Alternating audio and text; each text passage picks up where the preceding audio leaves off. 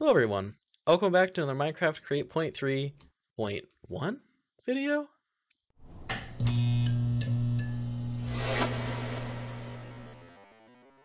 So the Create Point 3.1 update just dropped, and I spent the last few hours going through every single changelog feature to present them all to you guys and show you all of the different changes, updates, and additions that have been added in the latest Create update. So the first feature we're going to start with is honestly probably the coolest, but it might be putting me out of a YouTube career. Now this feature, basically if you hover over stuff, you no longer get the details, but you get this little hold W to ponder. Now what that does is, say I hover over crushing wheels, I'm going to hold W, and it'll show me a little animation that basically shows you how to use the crushing wheels. So it's a super cool little infographic. It's super well animated. It's this nice little 3D model you get to look at. You have different options. You can identify, close, and replay. So you can identify, so you can hover over a crushing wheel. This is a shaft, this is a cogwheel. You can replay to start it from the beginning. And you can turn on this comfy reading section to basically slow down the animation and give yourself more chances to read. Now, there's a lot more here. So, for example, off to the side here gives you some more options. So targets for mechanical arms and kinetic applications. So if I go ahead and click this, I'll get a huge list of all the different targets a mechanical arm can use. So crushing wheels is one of them, which is what we were just on. But we can see that we can also put stuff into basins, ejectors, depots, chutes, and etc. And I can go ahead and click one of these to get information on brass funnels. And then I could kind of keep going through here, kind of figuring out all the different options that I can use in the mod. Now if I wanted to go back, I can do think back, and basically that's kind of just your go back a page, and I can basically explore all the different features, create ads with a whole lot of detail. And there are actually quite a few different options. For example, we'll show the gantry, which will have multiple different scenes.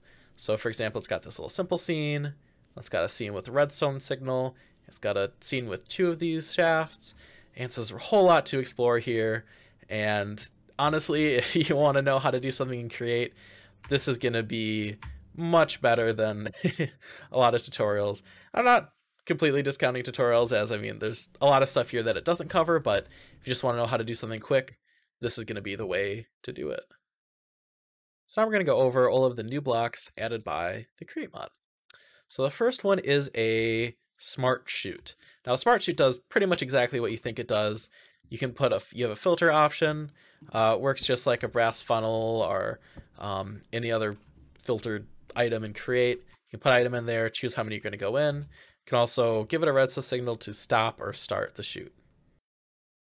In practice, I've got a smart chute here, giving it redstone signal, so it's not going to go. I've got stone and cobblestone in here, but I've got cobblestone not in the filter. I've got stone there.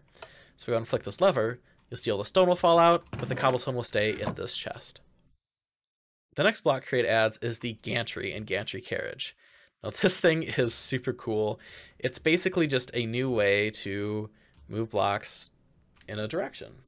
So to show you guys this in practice, basically what I have here is I've got my gantry shaft here, which is what actually controls the thing. And I have a gantry carriage here. Now when I flick the lever, you see the gantry carriage and anything attached to it is going to move with it. So for example, I wanted to have a little platform here. I can flick this lever and I can move this along with gantry carriage. Now it does kind of feel like there's not really too much you can do with this, but this is going to be so powerful. And showing you one of the reasons is this. So if I power the gantry shaft, what'll happen is it'll keep spinning, but the carriage won't move anymore. The shaft on the carriage will move. So this is a way to have mobile power that can actually move up and down. And I could even continue this stuff through another lever here. I could actually continue on the shaft.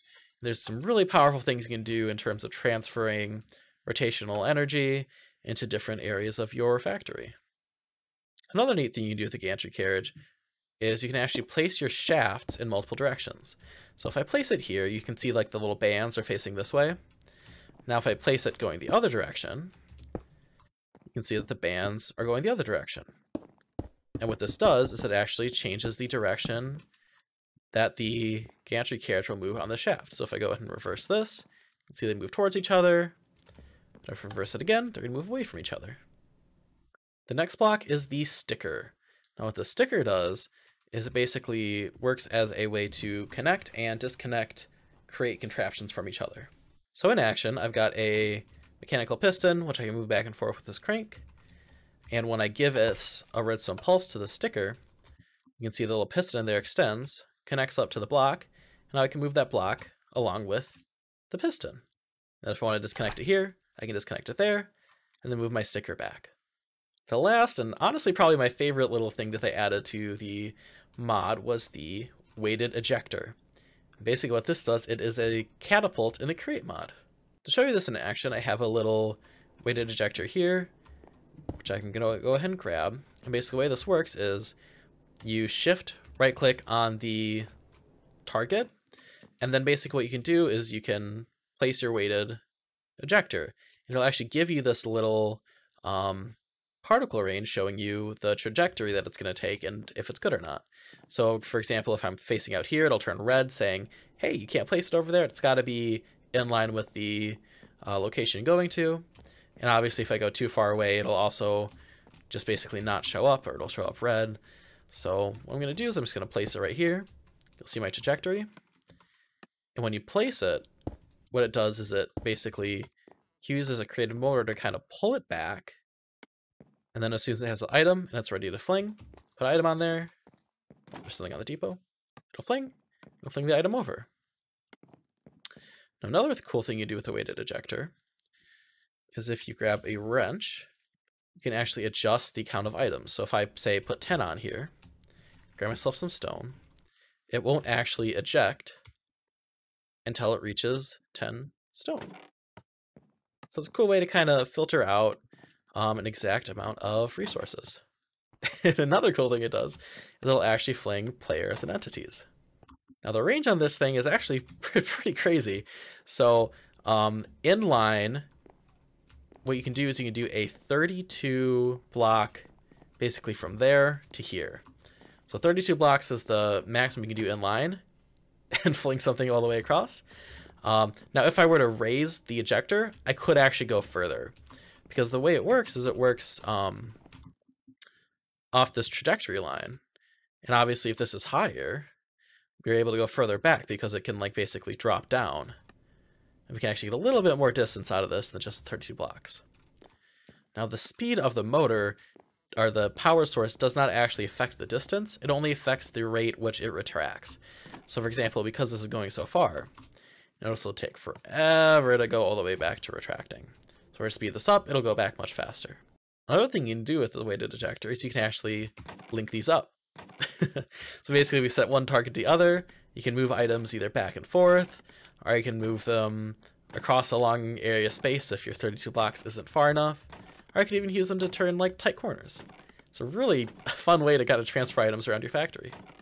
Now the ejectors can't only be used to move items, they can actually be used to move players, and pretty efficiently at that. I've got this block all the way up there. If I hop on this ejector, I can bounce all the way up to the top. Well, if you miss, just land back in your ejector and go all the way up. Now, something I discovered with the weighted ejectors, which I think is pretty cool. Obviously, if you fall on them and they're powered, it'll just bounce you back up. Even in survival, you won't take any fall damage. But a really neat thing that it does is it actually negates all fall damage, even if it's not powered. So basically, this is a really neat way to just kind of have a cheap way to negate all fall damage. And the last little thing I have here is, I mean, there's some really cool things to do with these. You can make some cool, like, Rube Goldberg machines and connect these things up and make some really neat little contraptions around your factory. So the last sort of addition added by the mod is 3 new food items. We have the honeyed apple, sweet roll, and chocolate glazed berries. These actually have some pretty fun recipes. Basically, the way you actually make these is you actually fill them with a spout. So honeyed apples to make a honeyed apple, milk and bread to make a sweet roll, and chocolate and berries to make glazed berries. And these actually really improve the quality of the food. Honeyed apples is 4 hunger haunches, plus another 6.5 saturation. Sweet rolls are 3 hunger haunches, and then another 5.5 saturation.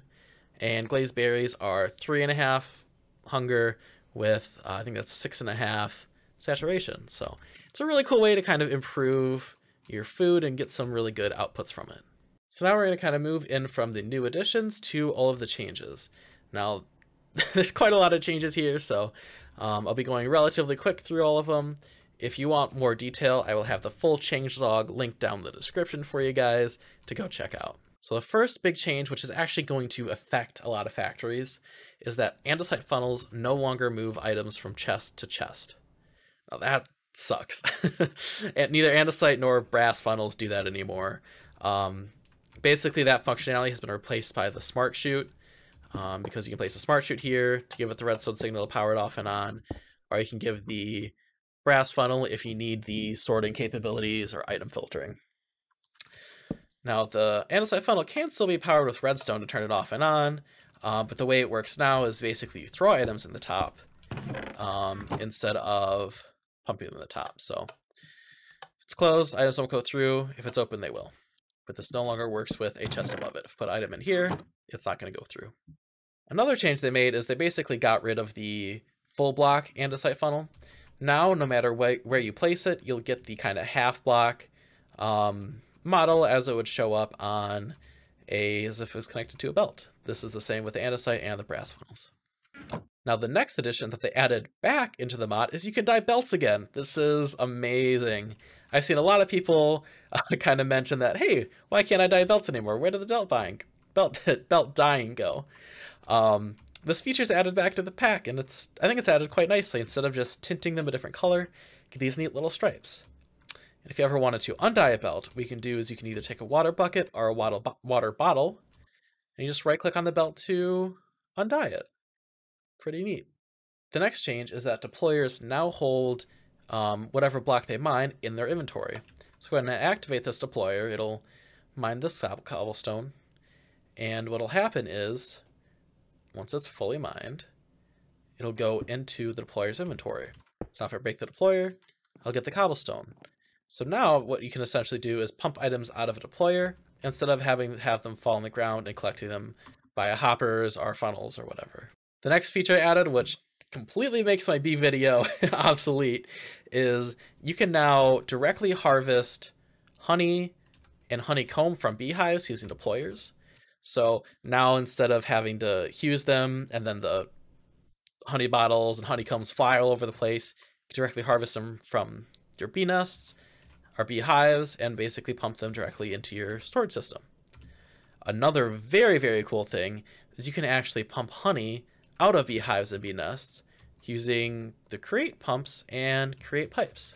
The next feature, which is going to be amazing for parkour maps, is slime blocks are now actually bouncy on create contraptions, and ice is now slippery. So that's a minor little change, but the little changes like this just really make the whole mod feel like it's working so much smoother, and it'll make some really neat parkour challenges in the future. The next feature is crushing wheels now function horizontally. So basically what you can do is you can just pump items in through a belt through the back of crushing wheels, it'll crush them up, and it'll spit out all of the ore. So now that it's done, you see our crushed iron and extra little bonus cobblestone will all be pumped out through this mechanical belt. Now, this next update is something that I am very, very, very, very excited to play around with, and I think very cool things are to come from this. Deployers can now place schematics. Now, it may not sound cool, and honestly, it really isn't when the schematic cannon exists, but what you can do is you can place a schematic in the filter slot in a deployer, and then if I were to place a schematic down and run the deployer with a chest full of the items, or the blocks, I should say, what it'll do is it'll actually place the blocks in the correct order, matching the schematic. So essentially you can make a 3D printer in the create mod using schematics and deployers, which is very, very, very cool. And I'm definitely going to be playing around with this in the future and making some very fun things. Now, I'm not going to test it right now because deployers are currently broken in this release of the mod, so Take my word for it, it will work. It does work, but I'm just not able to show it off in this video. So the next update is there have been some model and texture changes. Firstly, the engineering goggles got a little bit of an upgrade. Looks like the actual model is the same as they were before, but the texture for the item has changed. I think the new one looks a lot nicer than the old one.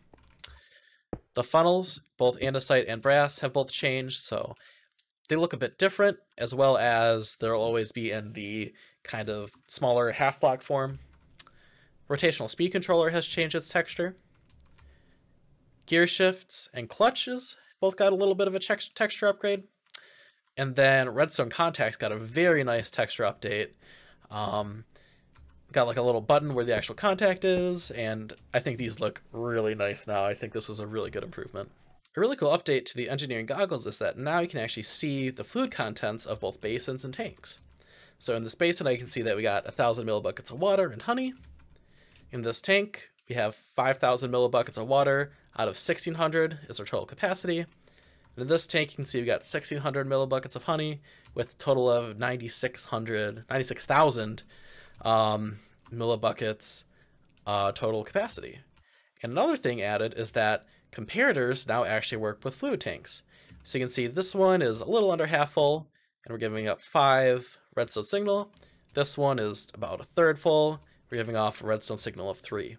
So you could use this to basically monitor the amount of fluid you have in a tank. So if you wanted to monitor how full your tank is, you can actually use redstone comparators to now monitor that. Basically turn off system if they're full, or void some fluid if they are. But yeah, really cool little change.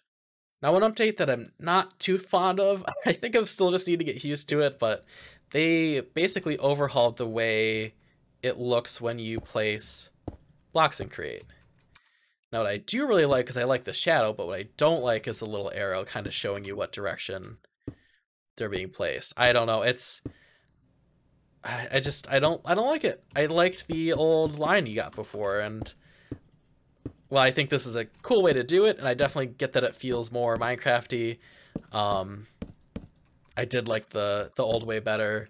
For cogs, I think I like it a lot, but for shafts, not necessarily as much. And you can actually see the little ghost of large cogs when you do this, as well as the little arrow. But yeah, for cogs, I like it. For shafts, not as much. So the next change is that mechanical arms can now interface with composters. Oh, there it goes. Slowly but surely. So you see it'll grab some leaves, turn around, put it in the composter. And then once this is fully composted, we can just grab some more leaves to speed this up. So this is done. This other arm, what it'll do is it will, whoops, I already clicked it. But anyway, it would grab the bone meal out of there and place it onto here. So now you can actually very easily automate the composter. So now you don't have to throw away all of your extra saplings from your giant tree farm. Another change is that mechanical arms will now basically pause items on belts. So if you have like a sorting system where mechanical arm is taking items off a belt, what it'll do is when it's actually going to grab an item, it'll actually pause the belt. So that way the belt will never be too fast where it can't actually get to the item in time, and it'll basically miss the item. So you can see it's going to grab the item, it pauses the whole belt while it waits to grab the item. The next change is that basins with the little offset suits now actually deposit items that are complete in the basin directly onto unpowered mechanical belts. A really small but pretty cool change is that refined radiance, when thrown, now will actually float. It actually floats for quite a while. It's pretty fun. Plows now actually destroy snow blocks. However, they will only destroy the 1 high snow piles. If it's 2 high or more, it will not. Chassis can now be placed vertically as well as horizontally, allowing you to do some pretty neat little things with chassis and be able to make a lot more interesting shapes with them and connect your contraptions up a lot easier. They fixed how honey displays on depots. It's now vertical versus laying down. They added 2 new attributes to the attribute filter. First one is that the is died filter, so you can see that if a block was died. The second is the enchant level, so you can see that this is a sword that was enchanted at level 30, is enchanted at max level. The next really small little change they made is that moving attractions now both give footstep noises as well as show particles. Just a neat little thing to kind of make the whole mod a little more atmospheric. Mechanical crafters can now accept inputs from the front of the crafter. Large cogwheels can no longer be placed right next to a millstone. They can still be placed diagonally, but they can no longer be placed here, clipping into the block. Sponges can now be used to empty the contents of a basin. The sequential gear shift had a new instruction added, which is a wait a redstone pulse. So it'll wait till a redstone pulse gets given to it, and then it'll go on to the next instruction. While wearing the engineering goggles, you can now see the contents of a chute. So you can see that this chute is full of enchanting tables. If I were to pull something out of here, throw a new item in, see at the top here, we have the brass casing in there. Mechanical pistons now can be pulled from the piston head or piston pulls by another crate contraption. Now, if you've ever tried to make a sorting system, this will be an awesome change for you. Mechanical arms no longer go into filter slots. So if you're trying to select a large area of brass funnels, you can no longer accidentally filter them and wreck your system. This is an awesome change. Custom cogwheels and new contraption types can now be easily added with add-ons. So you can see a lot more stuff like this, which was made by Bees Please, added in the future by the Crate community. Now last, but certainly not least, hand cranks can actually be manipulated while holding an item or block now. This is amazing.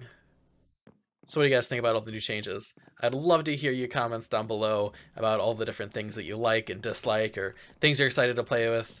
And I know I'm really excited for most of these features, and definitely going to be making some more content on all of the new updates. But yeah, thank you guys for watching. If you enjoyed the video, you know what to do. And anyways, I'll see you next time. Bye-bye.